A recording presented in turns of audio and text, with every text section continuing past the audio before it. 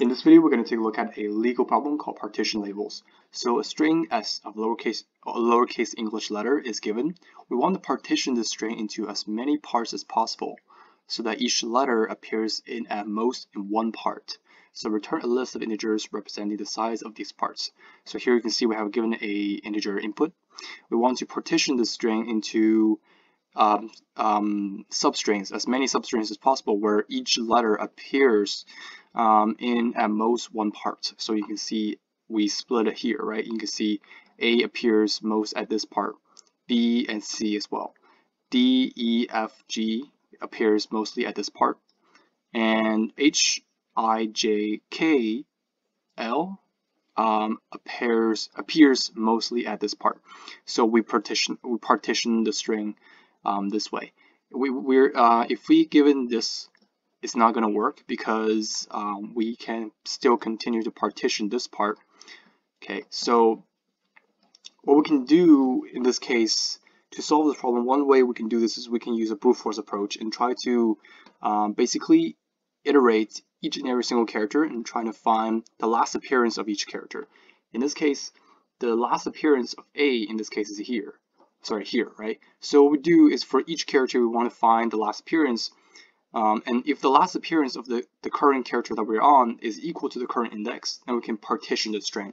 So what do I mean by that? Well, here you can see we have A, the last appearance is here. B, last appearance is here, right? C, last appearance is here, and in this case, the largest last appearance index is going to be here, right? Because you can see all the characters that are less than this character, all the characters that are before this character, all appears before this character, right? So in this case, so the largest last appearance character, right, index is going to be A. So we're going to partition here. So all we have to do is we just use a brute force approach, and for each character we're trying to get the maximum last appearance of this current character. And then if the current character is equal to the maximum last appearance, then we can just partition the string, right? So this is one way we can do it. But if we were to do this, the time complexity is going to be big O of n squared. So it's not the optimal solution. So what we can do instead is we can use 2 pointers to optimize the time complexity down to linear. So let me show you how. To solve this problem using two pointers technique, what we're going to do is we're basically first going to iterate the entire given string and then keep track of the last appearance for each and every single character. So in this case, A, last appearance of A is 2, right? Index 2, in this case 0, 1, 2. Last appearance of B is 1. Last appearance of E is index 5. Last appearance of T is index 4. Okay, once we've done that, we can basically be able to get the last appearance of each character in constant time, right? Then what we're going to do is that we basically figured out what's the last appearance of this. In this case, the last appearance of this character is 2. Then what we're going to do is we're basically going to move forward. In this case, the maximum, in this case, the last appearance, the maximum last appearance, I should say, is in this case is equal to 2. Then we move the pointer 1 to the right. In this case, the last appearance of this character is 1. So it's less than the max, then we're just going to continue. In this case, the max appearance of A in this case is 2, and our current index is 2. 2 is equal to the max. Then we can just partition this string. So it's pretty simple. So let's try to do this in code.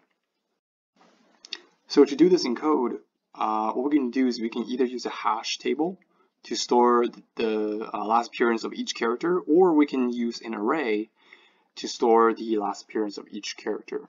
So let me show you how. First, I'm going to use a character array instead of a string. I'm going to convert the string to a character array.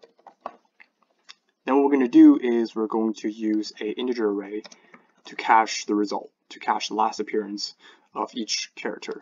So in this case, we initialize a integer array, and we give it a size of 128. That's going to be the total of the ASCII code, right? Total characters of ASCII code. And then what we're going to do is we're going to iterate. So for integer I is equal to 0, I is less than array.length. what we're going to do is we're basically going to first get the current character, which is array I. And then what we're going to do is for cache at character, right, for that specific index, we're going to assign the current index of the string onto the current of that character in the array, right? So at the end, when we iterate, we're going to get the last appearance of each and every single character. Then what we're going to do is, based on the data that we have here, so what we're going to do is we're going to have a left pointer basically points to where the partition starts, and we're going to have a right pointer points to where the partition ends. And we're going to have an index that just iterates each and every single character, and every single iteration we're going to redefine. We may or may not redefine our maximum last appearance of the current character, right? So in this case, we're going to have a left pointer starts at 0. The right pointer also starts at 0, and we also have an index that basically traversing the string, right? So we're going to say while index is less than the length of the array, right? So in this case, array.length.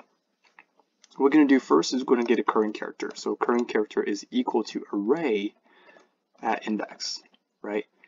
And what we're going to do with it is that we're going to find the last appearance of that character. So what we're going to say is this. In this case, the right pointer, right, is equal to the last appearance. So it's equal to the maximum, either the current maximum appearance, right?